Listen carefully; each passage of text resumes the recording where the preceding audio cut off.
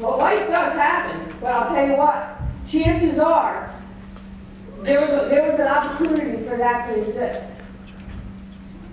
When you know what you want, you ever really want something bad? A spouse or, a food? or a lot of money or a car? You take pictures of the car, you stick it on your refrigerator. You get that image of what you want, and you know you're going to get it because you want it so bad. You can see it, you can taste it, you can feel it, and then you create it. That's how bad you have to want to get to the next level in your practice. You want your practice to grow, you got to be ready to throw up if you see the same kind of patients this Monday as you saw last Monday. When you get to that throw up point, you will get off your butt and you will make it happen. And don't think that there's a mystery to it. Like, oh, well, she stepped in poop. No wonder she gets a lot of new patients. We want to think, because we grew up in this drug era, we want to think that there's randomness to it, or that we're victims. Like you're walking down the street and boom, gallbladder disease hits you, right? Or boom, failure hits you, or this hits you, or that hits you. Things hit you.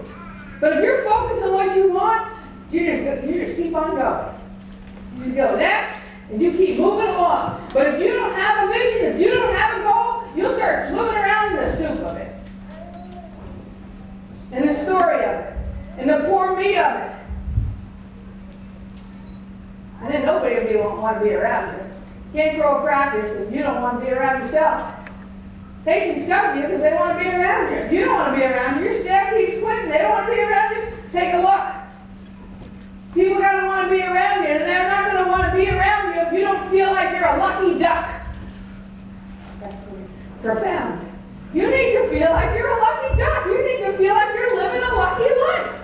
Like only good company. You never meet someone like that. Sometimes you're young. As you get older, you get jaded. But they think like only good's going to happen to them, and they are just blessed. That's a decision they make. That's a decision that they make. You get that? You make a decision to be successful. It isn't random. And then you just go to work and do what you said you're going to do. Or don't. But please, stop whining.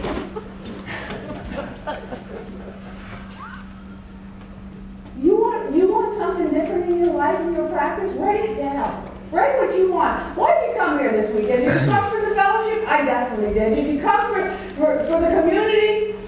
I definitely did. But I got bigger ideas. I want my practice to jump 100 visits before the next one begins. 100 visits a week. You want that? Yeah. Am I scaring you? You got a rash? How bad do you want it? Bad enough to create it? Or do you just want to talk about it, or you don't even want to talk about it? Am I making you a little uncomfortable?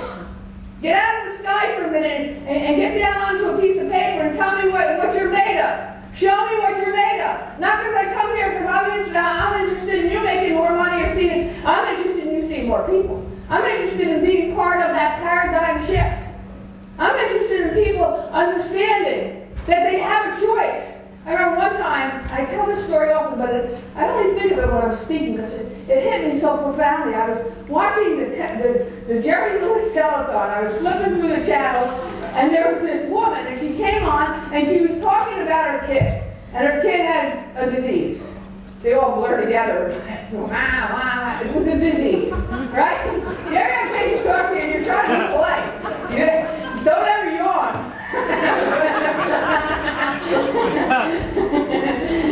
And if you want a lot of really good effect, on the other side, you put up your x-rays, you take a look at it, and you go, oh.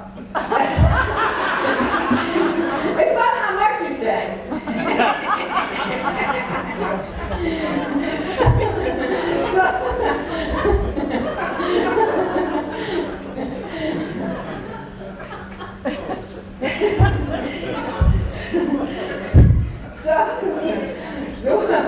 This woman, my son told me the other day that I got to learn to stop laughing before I tell the jokes.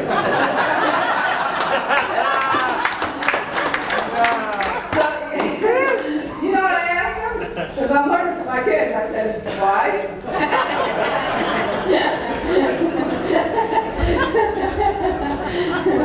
So